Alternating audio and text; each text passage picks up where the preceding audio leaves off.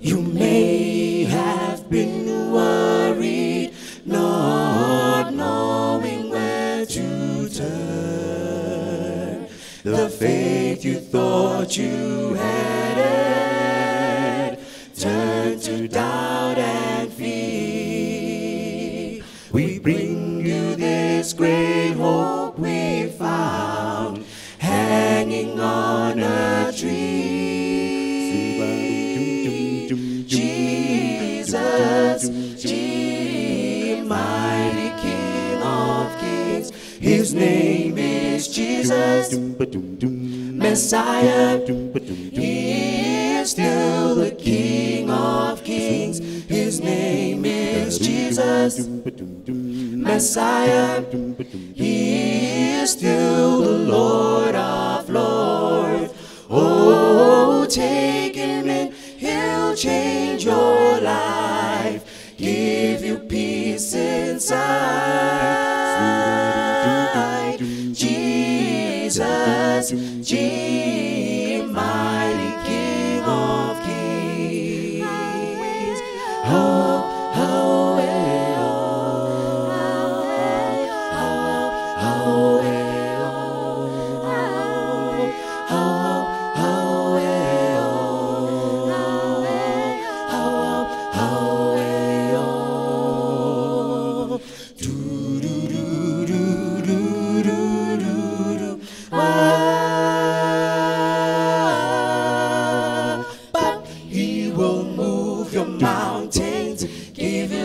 Strength to make it through. He sees the needs you don't have to worry anymore. He's never ever failed before. He will win for you. Jesus, mighty King of Kings, His name is Jesus. Messiah, He is still the King of Kings. His name is Jesus. Messiah, He is still the Lord of Lords.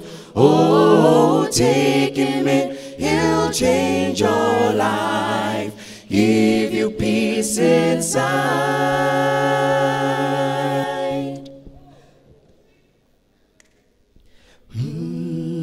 Jesus, Jesus, oh, Jesus, oh, Jesus, Jesus.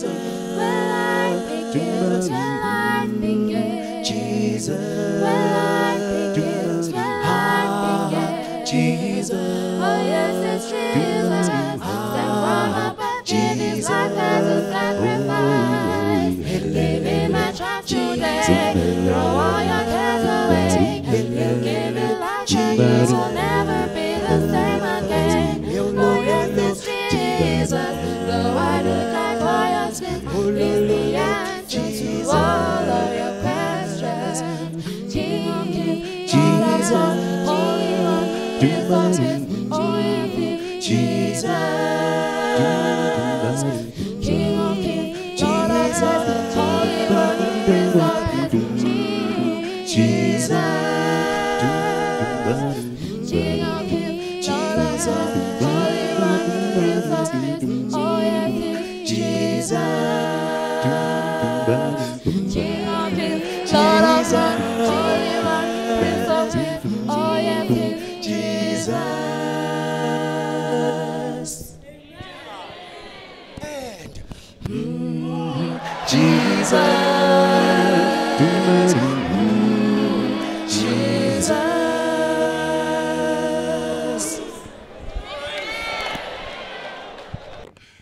Good evening, everybody.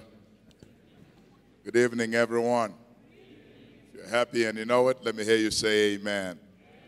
It is truly an honor when David said, I was glad when they said unto me, let us go to the house of the Lord. He didn't need to know who the preacher was, But he knew that there are some things that happen in God's house that never happens in your dorm room or your own house. So I'm so glad to be in this house here tonight. Thank you, Solos, for that wonderful rendition of song. And I want to thank the young man who prayed. Thank you for the prayers, sir. And I want to thank the Lord for the woman of God who read the text. I truly do believe, I want to talk to theology students, you're all here, so you're going to get some lectures for free. Whenever you become a preacher, don't you ever think you're better than anybody else. Whenever you become a preacher, don't let your title be greater than your towel. Having a title does not mean anything. It's who you are and how you make people feel. And whenever you're in ministry, there's nobody who is better because of a title. God has more pastors because pastoring is a gift. Being in the office of pastor does not make you better than all with the gift of pastor. There are church members who are in touch with God more than pastors. But I'm telling you now, I wish somebody had told me. So don't get the title whilst you're still a student of being a pastor. You haven't earned it yet. Stay humble. This is from a senior guy to you. It's for free. Because the moment you drink from the cup of pastor, you block all your learning skills. There are more pastors who teach one thing and they never listen to anybody else because of title. And that's why I'm modeling this today, that everybody who did something on this pulpit was chosen by God to be minister. And the same thing with all of you. Whenever God puts his finger on you, ask you to sing a song, ask you to be a deacon, ask you to clean the church, you are as important as the person in the pulpit. It's not what we do, it's whose we do it for, who brings value on what we do. I'm ready to preach here tonight. Let's talk to him. Father, the time has come and they're here now. So glad for this little talk. Some may be mad, and I'm glad about it. I pray that, Lord, your spirit may come and abide with us tonight. And I pray that, Lord, you may be lifted up. You said when you are lifted up, you are the one who does the drawing. So help me tonight, God, to lift you up, pump you up, and take you to the heights so that you may do that which humanity cannot do for themselves. Come close to God. I pray that, Lord, the potency of this word may be experienced here tonight, and may yokes be broken. And God, I pray that them chains may fall tonight, because you have come to set your people free. May you empower, may you deliver, and may you truly show us who we are and give us a greater concept of who you are. In Jesus' name we pray. Amen and amen again.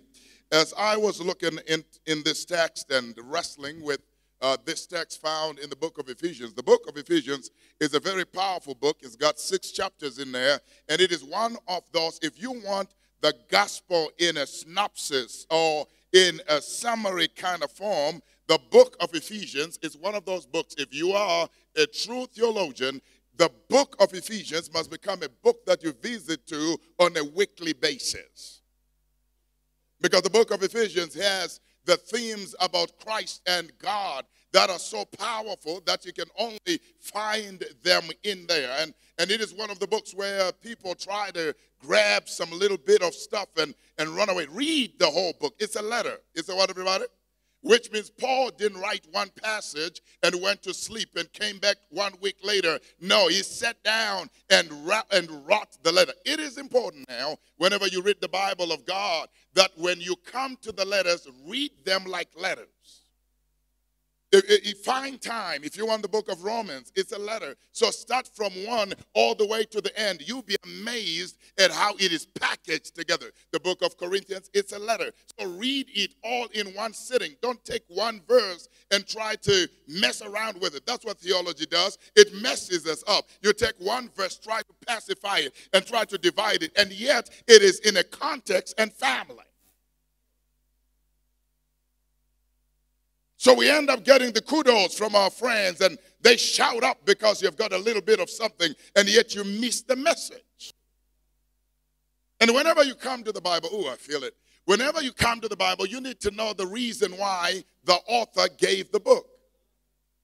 And when you read the book, the author will always reveal to you why he wrote the book. For example, you look at the story of Jonah. Many preachers have preached from Jonah, and everybody talks about him running and talk about him being in the belly of the fish and talk about him preaching 40 words and everything happened up. Hey, look here, that's good. But that's not the reason why the book of Jonah was written. If you do not get to chapter 4, you'll never know why Jonah ran.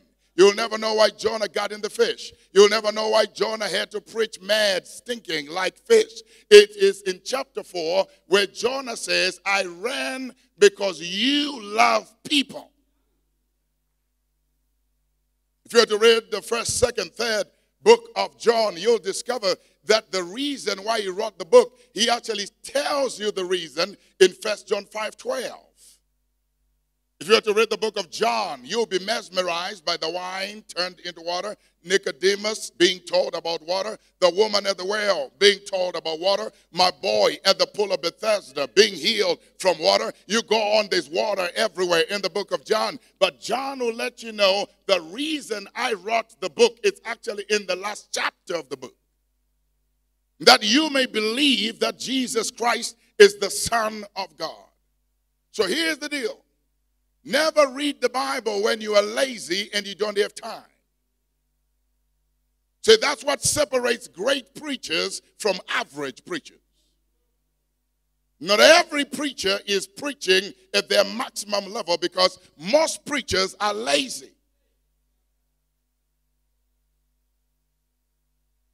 A preacher, why do you say that? I'll say this to you. I've been preaching for 27 years now, and here it is, I've never repeated a sermon. The word of God is so potent and so sweet to me that I cannot repeat it. If you hear it once, I ain't going to give it to you again. So theology students, don't try to go to that chapter, what do you call it, the file 13, where your sermons are all yellow because you've been preaching them over and over again. So that's what separates preachers. People wonder, what is it that moves people when you preach? Well, it's the freshness of the word. The Bible is so thick that you have no time. If you don't have new sermons, then you better quit.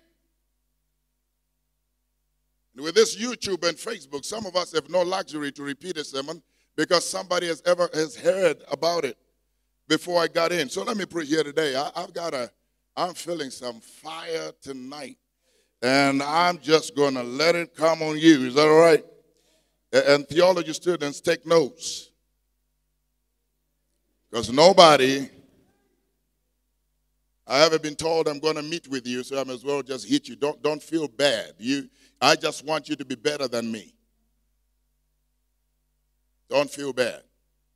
We want great theologians from Africa. And we want greater preachers than Doug Batchelor. And the vision you have of yourself always produces the impact of your ministry. What's your vision of you? See, if you just want to be a pastor of 10 churches in the village, and then you marry a village girl, and then all you do is just give rules to people, when you die, nobody remembers that you ever lived. But when your vision is tight and important and you trust God with it, He will take you places that you've never imagined you could go. And so please, don't feel offended. I'm here to inspire. That's my job, and that's why He brought me this far. When you look in Scripture, there are some moments in the Bible that really gets me moving, and I choose to call them God moments. You remember the widow of Zarephath when she was about to die? Anybody remembers that? she was going to eat the last meal and then die. And then a but God moment happened when Elijah was sitting at the gate of the city. And when she told him, we just need to eat a little bit and die, Elijah changed her whole story. What about the woman who was caught in the very act? Anybody remembers her? She was caught in the very act. We dress up to come to church. She was undressed so that she could be brought to church. What do you do when the evidence of what you were doing is on you and you are brought into the face of Jesus the Christ? Everybody who is sitting here tonight had to appear and act holy in order for us to come.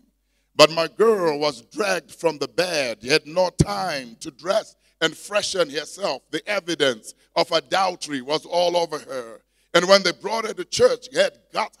It's amazing how people can have guts to bring a sinner to church and to Jesus' class. Had it not been for Jesus, who got up and knelt down and wrote in the ground, and the rest of the story became a different story because God gave her a God moment. And even the woman at the well, when she came at the wrong time, noon was not right time, but it was the divine time for her. God has this thing of pulling people to himself. You are so important to God that God is willing to get everybody out of the room so that you and God can have an audience. You read that chapter, it lets you know that all the 12 boys that Jesus had, the Bible says they all went away to buy bread. Now, that is ridiculous because how can 12 people go buy bread for one person? Well, you think deeper about it. Well, God wanted to dismiss them, gave them something to do whilst he waited for her to come.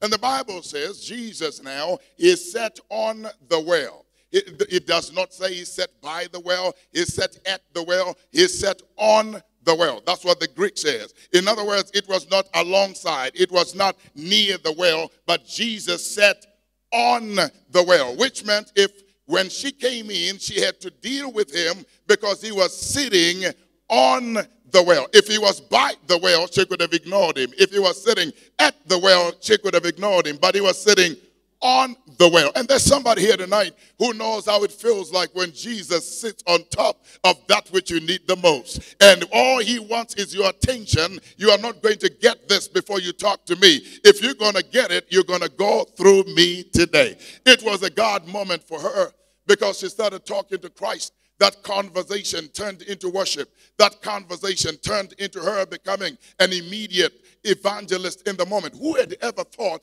that a lady with so many husbands, and even the one that she had that morning was not hers? Who could have ever thought that she was so theologically sound? You know, sometimes, that's why I say to my friends, the theologian, you need to understand that not everybody who looks like a prostitute don't know God. This is what Rahab tells us. You remember that in Joshua chapter 2. When they came in, they thought they were just going to find a girl who was looking for a man, but they found an evangelist who said, "We know your God." See, don't judge people on the outside because you don't know what God is doing on the inside. It was Rahab who says, "Look here, I know that this city is given to you." It was Rahab who interceded for your family. She said, "Look, when everybody else dies, please save my family." Well, I thought she was a harlot from the city, and then I discovered she was a child of the king. In fact, she was hanging around with the army generals who were trembling and afraid, and in their fear, they were talking to her. They thought she was just a harlot, so what would she know? So they downloaded on her everything that she needed, that when she saved her family, it was not through prostitution, but it was through believing God. God moment came to Moses when he came to that burning bush. If you think about it, you may ask yourself, what would have happened if he had not turned? Because the Bible says God only spoke after he turned. In other words, it implies that Moses had been seeing this burning stuff happening, but they never got his attention. And on this one day, he said, "Wait a minute, let me do something different." It's not that God has been far away from you. It's not that God hasn't been answering your prayer. But how many of us know that sometimes we're just too busy to give God the attention that he deserves? But when you are tired of same old, you are tired of doing the same thing over and over, when you are tired, sometimes there's a blessing called tiredness. Many of us in this place would have never been where we are had we not become tired of being ourselves. It was a God moment when the bush was burning, and out of nowhere, instead of hearing the bush, then Christ himself starts talking to him and changes his destiny and changes his trajectory into something that literally delivered a nation. It was a but God moment for him. What about my boy on the cross? He had done it. Society had confirmed it. He was on that cross for what he had done. In fact, he tells you on the cross that, listen, we are here because we deserve it. But a God moment happened for him. God, who is rich in mercy. Isn't it amazing that of all the people that Christ could have talked to, he talked to a thief before he died? So say, for me, I'm no longer caught up in my titles. I tell people every time, whenever people ask me, what do you do? When I get on a plane and somebody wants to ask me, well, what do you do, sir? Here's what my answer is. I am into human development. That's what I am in. We are international. We got hospitals. We got universities. Look here, my company is so international. We are doing some things in big places. I am into human development. We transform people from being bad to good. That's what I do. Why? And I'll tell you why. Because when I am on a flight for 18 hours, nobody wants to be messed up sitting next to a preacher. They didn't buy their ticket for them to be messed up. Let them watch what they want to watch. It's their money. It ain't yours.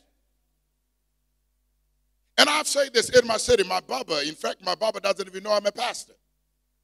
He just thinks, well, I am into human development. I'm about to invite him to church. I cannot wait to see the shock of his life. We've been together for 4 years, and this brother does not even know I'm a preacher. Because here's the deal. If my title is the only thing that authenticates what I say, then I am a miserable individual. What happens when the title is taken away? Because it will one day. It'll be over. But who I am will always be with me. And the story of God in my life will always be with me. So here it is. He was there on the cross, ready to die. And then the other brother started messing up with Jesus. And then this brother had to defend Jesus. And he said, look here, man, hush your mouth. You and I, we've been thieves. We are known. We've been on the wanted list for a long time. But this brother in the middle, he is the Son of God. Don't you even have fear? In fact, let me worship him for a moment. Without a Bible study, without a WOSE, without a Sabbath keeping, without attending his healing sessions, without even eating the bread and the fish out of the 5,000, the man said, well, Lord, remember me.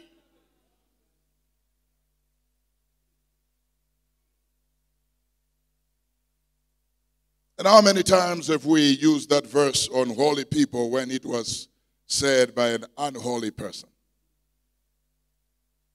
The text says, but God who is rich in mercy. And I want to take you to one text that I want to preach on tonight, just 15 minutes, then I sit down. Here it is, Romans chapter 8. And I'm going to tie all these stories together for your empowerment. Here it is, Romans chapter 8 and verse 28. The book of Romans, and this chapter is a very powerful chapter. It is one of those chapters that you need to go to. Just go to it when you feel low. Go to it when you feel like your value is not what it is. Go to Romans chapter 8. I had to do a 1-year series with my church just on Romans 8 from verse 1 to the end. We didn't even finish the chapter. See, when I say I miss my church, I miss my church. I have a crazy, empowered, God-loving church. It's amazing. We couldn't even finish. We didn't have time just for one chapter for the year. So whenever life does not add up and things are messed up and people are trying to play God, all you got to do is drink from Romans 8. It is one of the most powerful verses you discover. And from verse 1, he simply starts with it right. It says, now there's no more condemnation. In other words, you cannot worship God before when condemnation is on you. In other words, let's deal with the enemy of what you want. If you feel condemned, you will not accept everything that comes with God. Here it is. Let me read 28, then get out of your way. Here it is.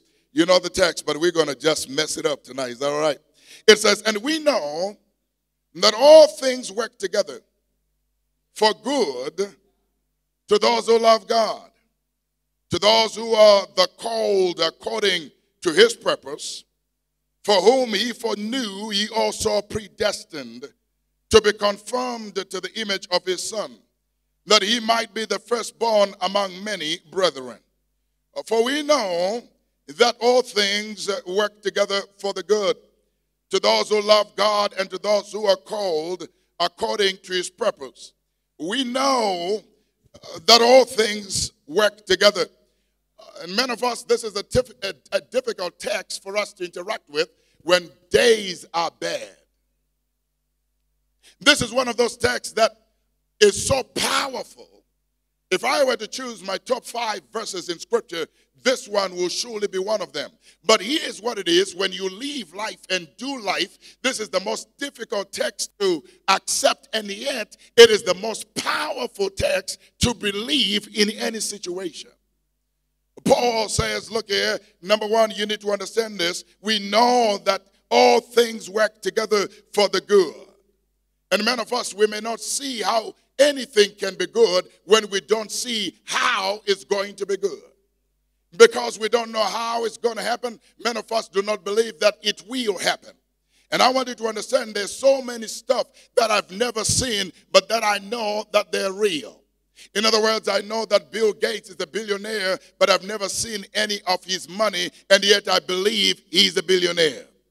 In other words, I know that Dr. Kassis has a PhD and he's a doctor, but let me tell you something, I've never seen his degree, but I believe.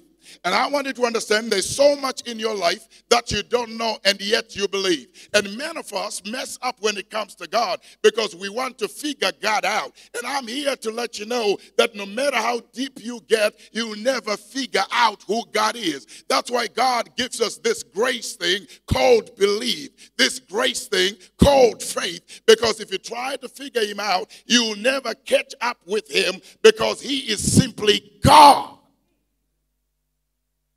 So not knowing how God is going to do it should never stand in the path of believing that God is going to do it. The text does not say all things are good. The text does not say you are going to like everything. The text says all things work together for good.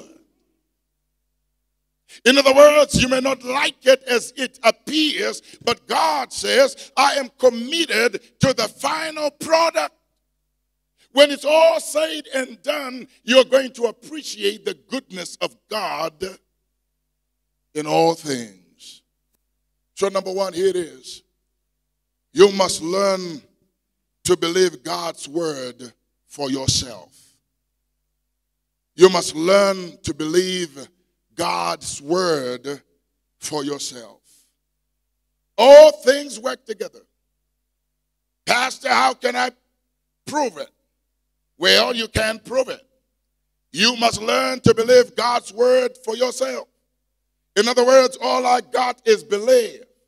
If God says it, then God means it. And if God means it, it's going to be so. If it's God's will, it's always God's bill. In other words, if God is in it, then God is obligated to see me through. I believe the word of God for me. I don't need to see it. I don't need to feel it. I don't need to understand it. All I got to do is that all things work together for good. But you are crying, yes, I am. But I believe the word of God for me. All things work together for good. But you don't have school fees. Well, I believe the word of God for me.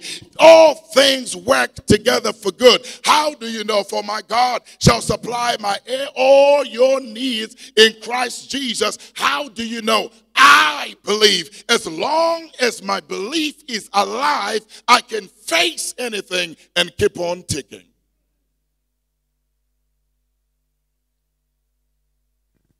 You may not see how God always works to make everything so. Behind every promise of God is the providence of God. When I believe the word of God for myself, it simply means that I believe that things don't work out coincidentally. When I believe the word of God for myself, I do believe that all things don't work out accidentally. In other words, there's no coincidence in my life. There's no accidents in my life. When I believe the word of God for myself, I now believe that all things work out providentially. In other words, God has seen it before I got to it, and God has a way out of it before I asked for it. I have discovered that wherever there's a problem, there's a solution. Wherever there's a wall, there must be a gate. And all I've learned is I don't need to know where the gate is, because some gates are secret gates. All I got to do is to hook up with God, and God knows what else I need. I must believe the word of God for myself. And I don't know who it is that who needed this tonight, who seriously have got things going on in your life, and you are beginning to question God, and trouble is everywhere, and things are not adding up. I want you to understand, Paul says, start right where it must begin. For we know. For we what, everybody? This is a knowledge thing. This is not a feeling thing. You cannot serve God with emotions. Emotions have their own place. You cannot move God with your tears. You know what I'm saying? You can move me, but you cannot move God with tears. You cannot move God with emotions. For the Bible says, without faith. So faith is the only thing that moves God. You may say your prayer with a crying voice and everybody feels moved. That does not move God. God ain't emotional. That's why when God gets to the pool of Bethesda, instead of feeling sorry for the brother 38 years over there, instead of saying, please, may I, he simply say, get up and walk. How insensitive is this? Well, God says, I'm a faith God. If you can put your faith into play, then your limbs are going to be strong. I will strengthen your legs as you believe me. All things work together for good. The second thing you'll discover, brothers and sisters, is this. That because all things work together for good for those who love God and are called according to his purposes, I must learn now to receive God's working for me. The text says, where is it at? It says, all things work together for what? For good. All things work together for good. In other words, here it is. God is always acting in my best interest. And I must receive God's working for me. In other words, because of providence, God is behind the scenes orchestrating things. God is behind the scenes making things work out for my good. The widow of Zarephath, she just thought this was an ordinary day, not understanding that God had sent a prophet from the brook all the way to Zarephath. She didn't know that God had already worked things out so that his solution was in a person. And let me say this is really good. I love it. Here it is. Most of God's answers to your life will always have a human face.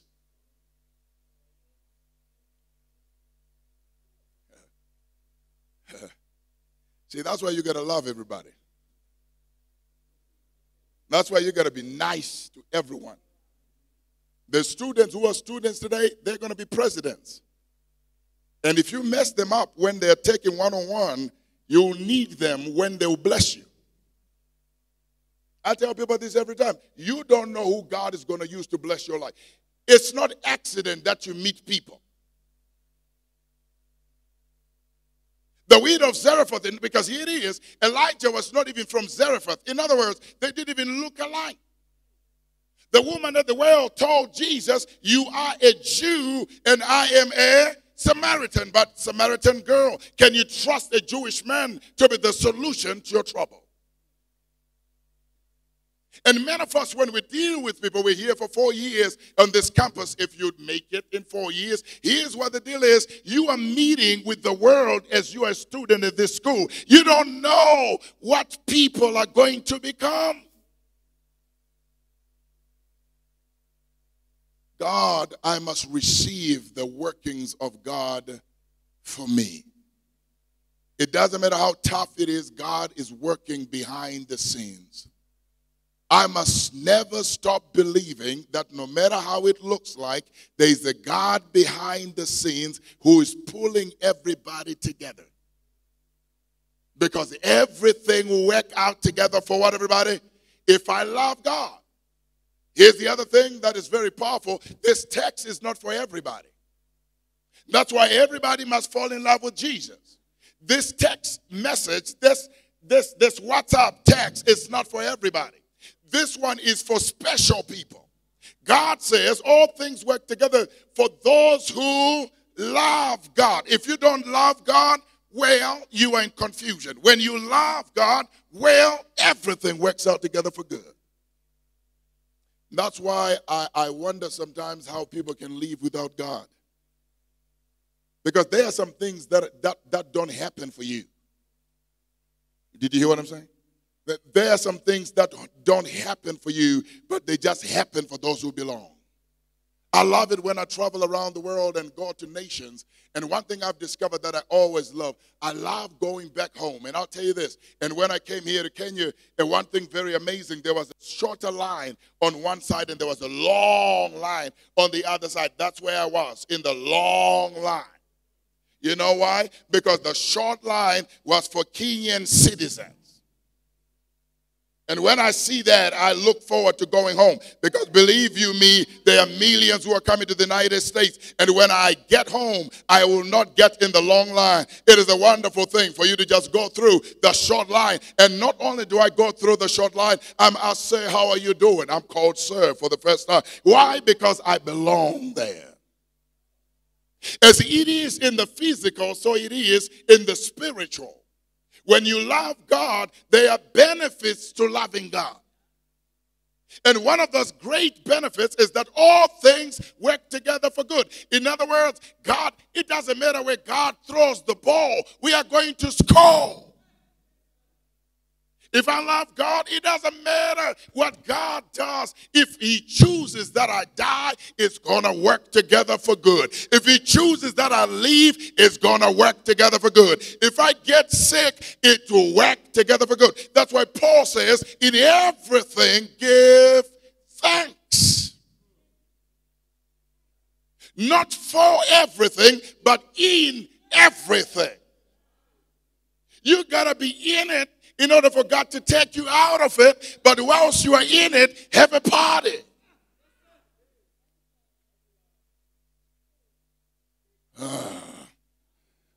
Here it is, number 3. Got to finish this thing. Oh, I love it, I love it, I love it, I love it, I love it. Number 3, here it is. Learn to achieve God's will for you. Learn to achieve God's will for you. Listen to the last 2 words on 28. It says, now for we know that all things work together for good for those who love the Lord. You saw that? To those who are what? Called according to his what? Those 2 words, his purpose. Learn to achieve God's will for you. God works everything in your life to make you become just like Jesus. When you look and you ask the question, what is God's purpose for me? Some of you may say, Pastor, I see that according to his purpose. What is God's purpose for me? Is it for me to graduate from here? Is it for me to get a career that will really blow everybody's minds? Now, verse 29 has and defines what God's purpose for you is. Watch this. All things work together for good for those who love God, called according to his purpose. And 29 says, for whom he foreknew, he also what? Predestined to be what? Conformed to the image of his son. Now, let me help you here tonight. If you don't get this, you are too slow. The purpose of God is for you to look like Jesus Christ. So all things work together. In other words, whenever God does something in your life that blesses you, it's not for you. It's for Christ's image to be produced in you. So God makes me happy so that I may become like Christ. See, Christianity becomes shallow when it's about things. That's why God can take things anytime. Ask my boy Job. He will let you know I had it all figured out. I was the man on the hill. But in few minutes, it was all gone. My children gone, my everything gone. And Job says, well, the Lord gave, the Lord has taken away. Blessed be the name of the Lord. What God is trying to do with you, I know where I am. I'm at a university, so somebody doesn't have school fees here. Somebody's trying to pay that fees. God is more concerned about your character development than him changing your situation. I've got a young man who's coming in on Thursday. He's 29, and he is almost a billionaire. He's going to be here with us from Thursday, Friday, and Saturday. He is on the 30-30 Forbes Africa, 29 guy. He's going to be here, and he's coming to empower you guys. And I was talking to him this morning. I said, man, when you come, I don't want you to be the solution to everybody's problem. He said, Pastor, what does that mean? I said, well, you are almost a billionaire, and you're a young guy, which means when people see people like that, they want to get all their problems solved. At some point, learn to believe God. When you believe God, then everybody becomes a tool that God is using. You don't thank people, you thank God for people. It changes your whole life. Here's what the text says. It says, look here, God is trying to produce the image of Christ in you. So when I'm healthy, it's not for me, but it's for me to fall in love deeper with God. When the money is right, it's not for me. It's for the image of Christ to be produced in me. When I am sick, it's not for me. Didn't Jesus say, even when Lazarus died, he said, look here, this sickness is not unto what? And then he died. I mean, Jesus said this sickness is not unto death, and then he died. So Jesus says, believe me, even when it looked like it died. Because if I told you it's not unto death, then it dies, then it means I'm about to show you something. So your struggles when you love God, they are not to discourage and to throw you off. Your struggles, as much as your blessings and joys, when you love God, they are all chisels through which God is using to deposit the image of Christ in you. That's why when you look at it, every Christian has got mountaintop experiences and valley experience. Anybody ever notice that? Yeah, because God takes you up to the mountaintop for you to be encouraged, and then he brings you down to the valley for you to be humbled. And then God takes you up. That's our lives, man. If you're on top, don't laugh at me, because we're going to exchange. When you're coming down, I'm going up. Listen, when you're on top, you better pray for me in the valley, so that when I'm going up, I'll start lifting your name up, because my day is coming. Because all things work together for good. That's what the Bible says, envy not. Envy not. In other words, if someone has it, there's a purpose in there. Some people can only worship God when everything is okay. Very few of us are trusted by God with trouble. Because see, when you come to Christ, in fact it is, God draws you to himself through blessings. But God matures you in him through trouble. So when all you got on your plate are blessings, everything is working out, and you were singing, all things are working for my good, how he's intentional. Well, that's a song for those he's drawing in. For those of us who are already drawn, pain is a normal.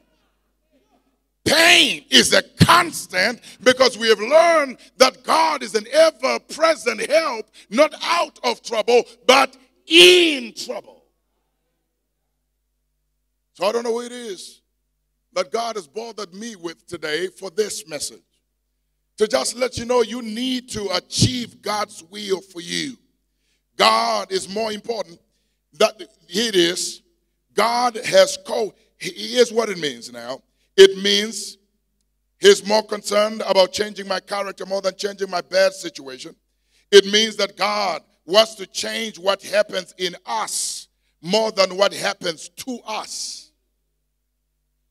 Because what God wants is for us to look like Jesus. Look like who?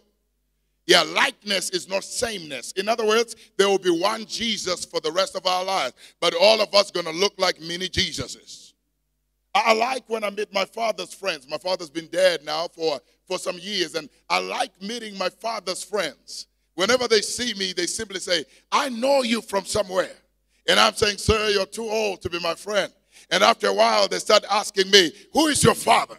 And the moment I mention my daddy's name, they say, yeah, I know you look just like him. All that you're going through in your life is for the world to testify that there's somebody who looks like Jesus. All things work together for good. And the last one that I got for you, here it is. Oh, I love this. Anybody ready for this? Here it is. I love this one. It says, for we know that all. Number 4 to somebody who is in this place, all means all. If I was in my church right now, people would be running around the church. All means not some, not most. No. All things. Isn't it funny that when Christ was in the boat and the wind started blowing and the water got in, the Bible says Christ was asleep. He was asleep in a boat that was filling up, and the disciples were messed up by the problem. And when they walked Jesus, because all things work together, you notice when Christ got up, he didn't rebuke the water, Christ rebuked the wind. Because the water was the problem, but the wind was the effect. When Christ addressed the wind, the water stopped coming in. And many of us were worried about problems, and yet when we know that all things, what that means is Christ controls the source of your problems. And because he does when it's time, I don't need to deal with my problem. I don't have time to talk about my problem. All I got to do is to hook up with the man who can shut it down. And all means all. That's why you should not. That's why the Bible says, here's a crazy text, please. Pastor, forgive me, I'm just 6 minutes past. Here it is. It's really crazy. That's why the Bible says, be anxious for nothing. Wow. Be anxious for nothing, but in everything, make your request known unto God. You ready? With thanksgiving. In other words, thank God in it. Say, I'm looking for some Christians who love God hard enough that the devil will get mad. We have made this Christianity thing look like it's a political thing. This thing is real. You cannot be touched by God and remain the same way you are. And when God touches you, God makes sure, oh, here it is. When God touches you, sometimes he doesn't deliver you out of it, but he delivers you in it. Because sometimes your deliverance is not situational. Your deliverance is mental. If God can deliver me from how I look at it, it is as good as God taking me out of it. But many of us have discovered when God delivers me mentally in it, I'm still as free as if I'm not in it. So here tonight, by the way, my sermon title was, His Mercy for Bad Days. For we know that all things, bring whatever you got, it will work out for the good. Pastor, how do you know? I don't know. And I thank God I don't know. I believe it'll be okay. That's why Peter had to go to sleep when he was in jail. He was on death row. Instead of him having a sleepless night, Ellen White says, if there was anyone among the disciples who mimicked everything that Jesus did, it was Peter.